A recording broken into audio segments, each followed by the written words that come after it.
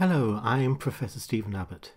In this series of 5 short videos on diffusion, I want to take you through basic diffusion science so you can learn how to apply it to your own area of packaging, skin permeation, flavor scalping, all sorts of things. Diffusion has the unfair reputation of being difficult to understand, but actually it's very simple. It depends on fix 2 laws.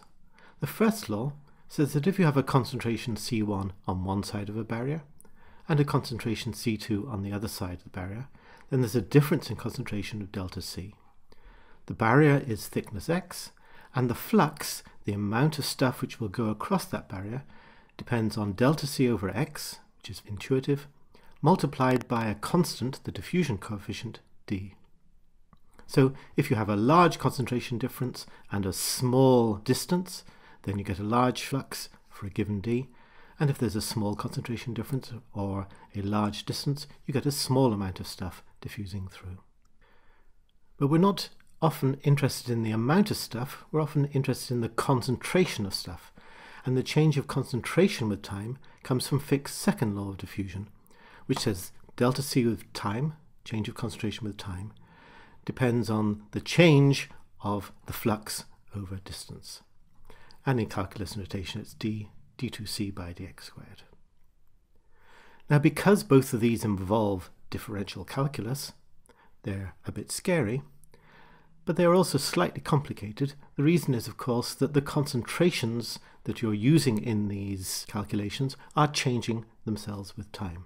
So you have to solve these things numerically. Now in the simple case where you have a constant difference in concentration and the diffusion coefficient itself is a constant, the maths is very simple. But in many cases, neither of those obtains, and so you have more complicated things which need a full numerical solver.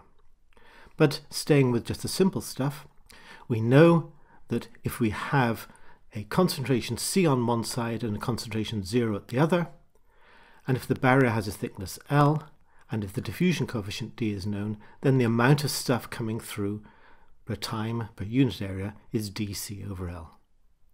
The real problem isn't the formula, but getting the inputs and outputs right. And in the final video, we'll show why that is so complicated.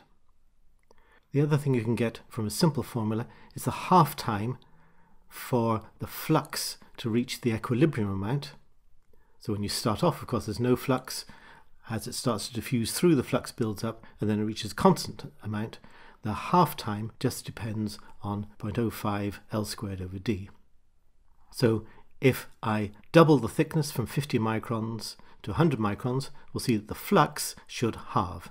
And indeed, when I go up to 100, the flux does halve. If the diffusion coefficient goes up, then the flux goes up. And if it goes down, for example by an order of magnitude, then the flux goes down, and the half time changes accordingly. That's the basics. In the next video we'll see Fick diffusion as a proper modeler over time.